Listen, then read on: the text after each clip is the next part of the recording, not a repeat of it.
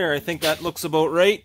I clearanced it quite a bit. I think I got it in the right place. I didn't take it all the way back because I'm not sure how close it needs to go this way, so I'm going to try that and see how it fits. Diff's mostly in, and it was fairly easy to get in there. If you don't have a 2-post car hoist, I recommend having one for this job. Also, a transmission jack makes it really easy and handy because you can hold the diff in place and get your bolts all started. And I got that side done there too, and that hanger's in and just sitting there. And now I just got to get that other mount in, and you can see, maybe you can't see, let's see if I can get in there. You can see where that clearancing has got to be done to clear the cross member on that rib, on that diff. Okay, so that back diff mount is going to be a bit of a problem. It's tilted forward, and I'll just show you. See, those holes don't quite line up in there.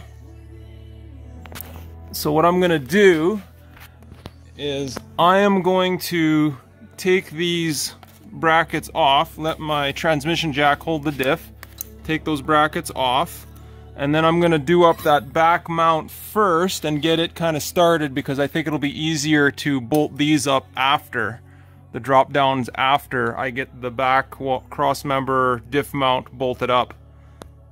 And I'll show you what it looks like when it's done. Those back diff mount bolts started, and I've got that one there tight on the back diff mount there. And now what I'm going to do is I'm just got them started, so now I'm just going to let that diff hang there, and I'm going to do up the front mount on this side and the front mount on the other side on those drop down brackets.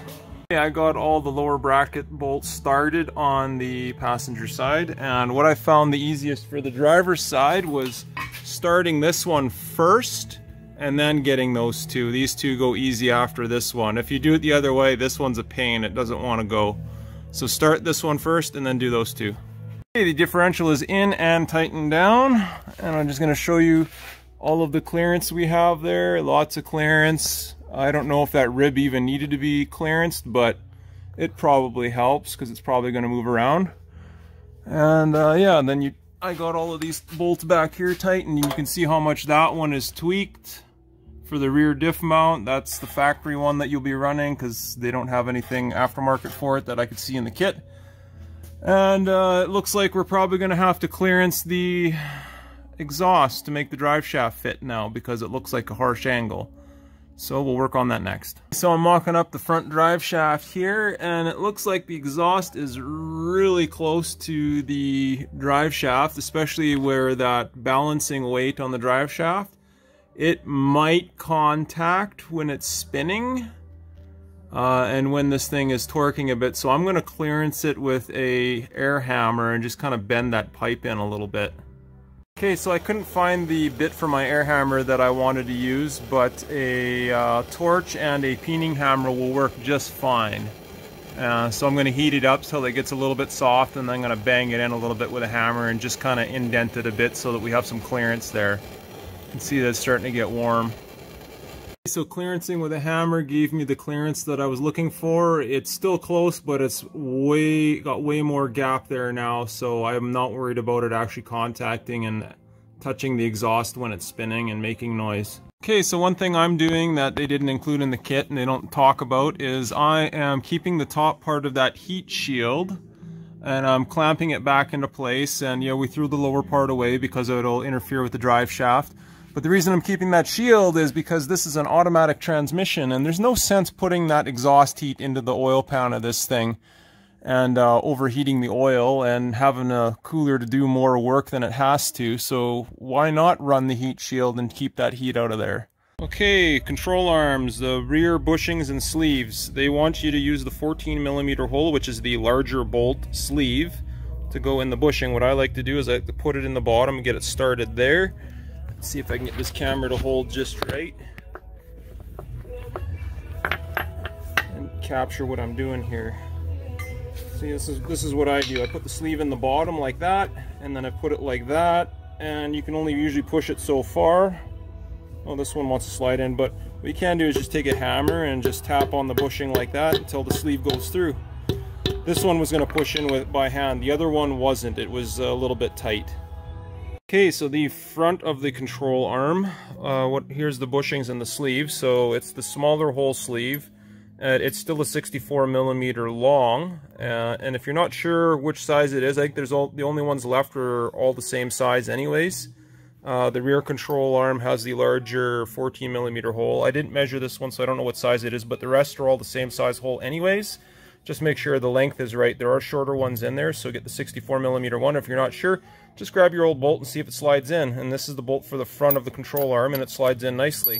So just install those bushings in that sleeve and you'll be all right. Okay, so you need to remove the strut now, and you're going to have to take this strut bar off the top of the vehicle from both sides, and then you're going to have to remove the strut because they're going to want a strut spacer under here to push the strut down so that the 4-inch lift will not affect the normal travel of the strut. If you don't move that, you're going to have suspension problems. I've removed the strut, and what they want you to do is they want you to slot this out so that you have some room for camber adjustment later, and I'll show you what that looks like when I'm done. Okay, so this is what the strut looks like when you slot it the way they want it to.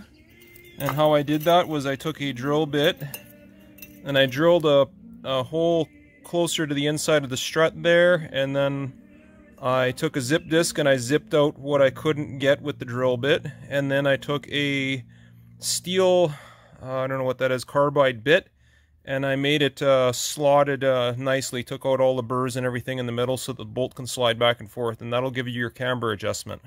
Strut spacer, they said you have to grind off this tang here, which is the alignment dowel for the strut spacer. So just make sure you get the alignment of the top of your strut right. And it should be aligned like this. So these two bolts will be facing these two bolts facing the inside, and that one facing the outside. Okay, so in their instructions they say that you have to modify the spindle.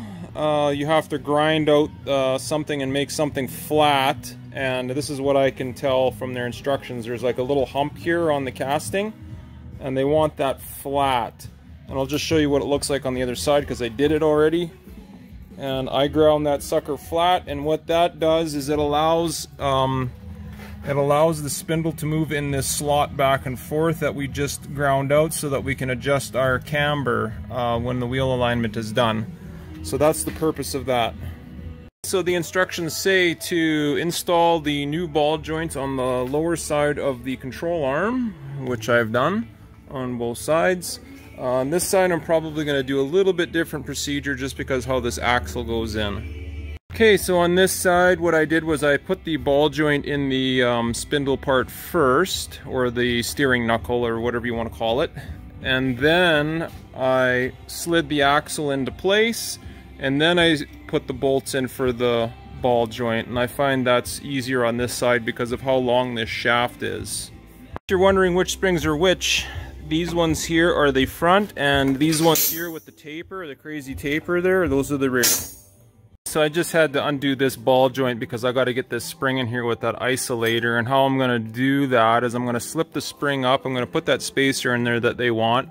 I got the lower isolator on, and I'm going to put that spring in there, and then I'm going to take my transmission jack and I'm going to start pushing up on the control arm against the spring. Before I do that, because I'm on a lift, I always recommend putting a brace at the back. I've seen too many videos of guys where they are doing that and they lift the front of the vehicle and the vehicle lifts up and tilts off the lift and slides backward and falls off the lift. So I'm not going to do that. We're just going to put this brace here, and that's going to prevent that from happening. Okay, so I got the passenger side control arm done, and it worked like a charm by putting the ball joint in the knuckle first, and then sliding the axle in, and then jacking up on the control arm, and then putting the ball joint in place with the 3 bolts.